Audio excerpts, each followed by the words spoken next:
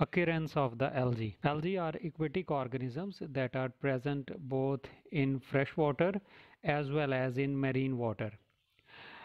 Algae, on the basis of their presence, they may be the epiphytes.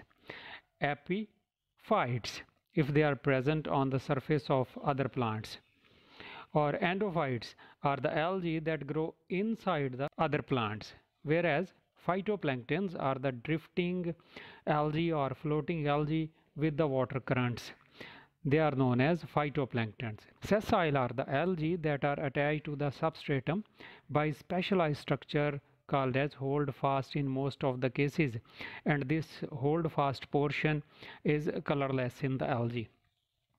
Lithophytes is the condition in which algae are growing on the surface of rocks or stones, whereas halophytic algae grow in the salt waters or high concentration of salt such as salt lakes and in marine conditions. Whereas thermophytic algae, thermophytic as the name indicates, it grow in the water with the high temperatures such as in hot springs. And the cryophytic algae is the type of algae that grow in the snow and in icy conditions. Epizoic. Epizoic means the algae that grow on the other animals, such as Cladophora, that grow on the snails as well as on the shells of the tortoise.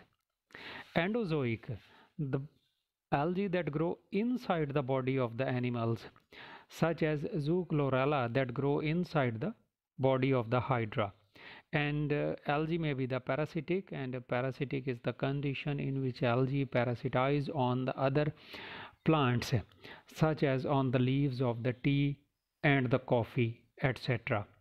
Here is the little bit about occurrence of the algae.